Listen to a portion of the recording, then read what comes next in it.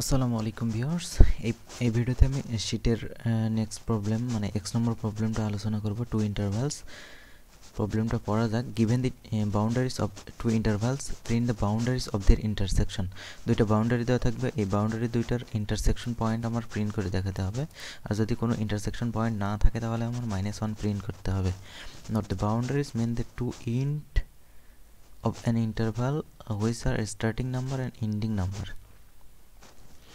So input only one line contains two intervals L1 R1 inclusive, L2 R2 inclusive. দুইটা boundary, একটা boundary দুইটা boundary দেওয়া থাকবে। এগুলো 1 থেকে 10 to the power 9 পর্যন্ত হতে পারে। আচ্ছা, গ্র্যান্টেড আছে যে হচ্ছে L1 এর চাইতে R1 সবসময় বড় হবে বা সমান হবে, L2 এর চাইতে R2 সবসময় বড় হবে অথবা সমান থাকবে। If there is an intersection between these two intervals, print boundary. যদি ইন্টারসেক্ট করে দুইটা বাউন্ডারির মধ্যে কোনো পয়েন্ট, তাহলে আমার হচ্ছে বাউন্ডারি প্রিন্ট করতে হবে,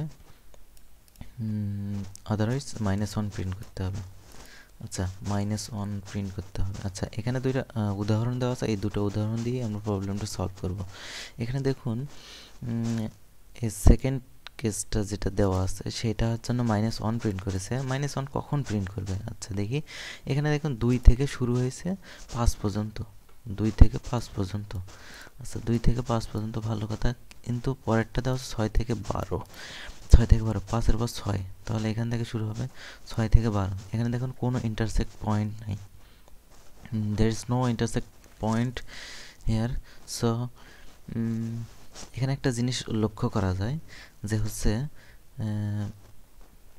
এখানে হচ্ছে L1 এবং L2 মধ্যে, L1 এবং L2 মধ্যে যেটা সবচাইতে বড়, L1 এবং L2 মধ্যে যেটা সবচাইতে বড়, এখানে L2 বড় 6, এবং R1 এবং R2 মধ্যে যেটা সবচাইতে ছোট, এটা 5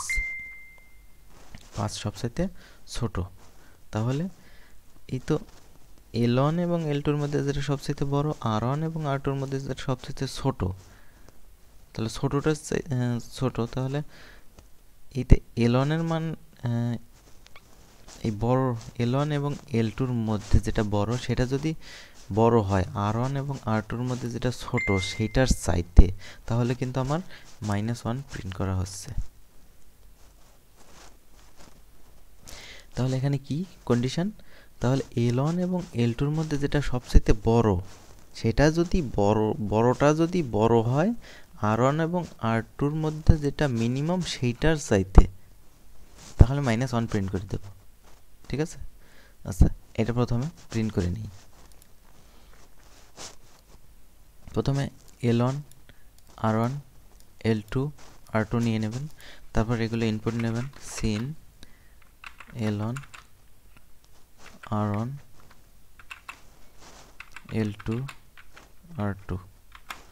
আচ্ছা, -1 কখন প্রিন্ট করা লাগবে? আচ্ছা, আমার এইটা দেখতে হবে যে L1 L2 মধ্যে যেটা সবচাইতে বড়। আচ্ছা, বড় কিভাবে বের করব? ম্যাক্স একটা ফাংশন আছে, ম্যাক্স অফ L1, L2। আচ্ছা, L1 এবং L2 মধ্যে যেটা সবচাইতে বড়, L1 L2 মধ্যে সবচাইতে বড় কোনটা? L1 L2 মধ্যে সবচাইতে বড় হচ্ছে 6। আচ্ছা, এখানে হচ্ছে 6। আচ্ছা, 6 সবচাইতে বড়। এইটা যদি R1 এবং R2 মধ্যে যেটা সবচেয়ে ছোট সেটার চাইতে বড় হয় তাহলে নো প্রিন্ট করে দেব। এটা যদি বড় হয়, মিনিমাম অফ R1, R2, তাহলে আমার প্রিন্ট করতে হবে Cout -1,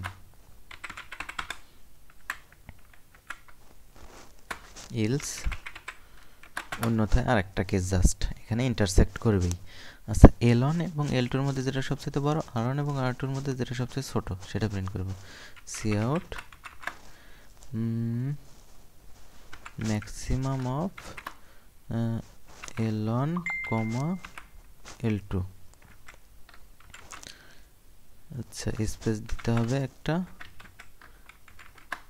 এবার মিনিমাম অফ R1 আর হচ্ছে R2, minimum of R1, R2।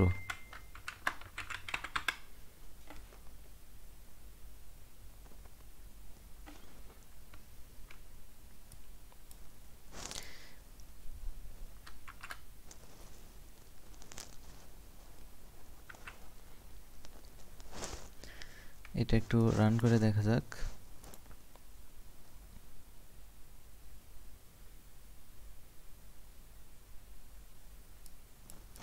এখানে 1, 15, 5, 27, উত্তর 5, 15। ওকে, ঠিক আছে।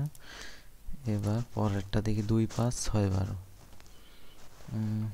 2, 5, 6, 12 -1। ঠিক আছে, এটা একটু সাবমিট দেওয়া যাক। Control A, control C, submit. Control V, submit,